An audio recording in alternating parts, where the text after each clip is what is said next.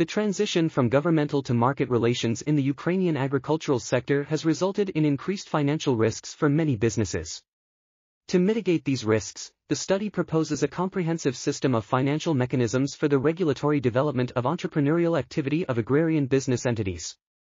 This includes measures such as increasing investment in the agricultural sector, developing the knowledge system, improving infrastructure, and limiting control over businesses. These measures should be implemented in order to ensure that the Ukrainian agricultural sector can compete with other countries with more advanced market relations. This article was authored by Olena Prokopchuk, Petro Bechko, Svitlana Vlasyuk, and others.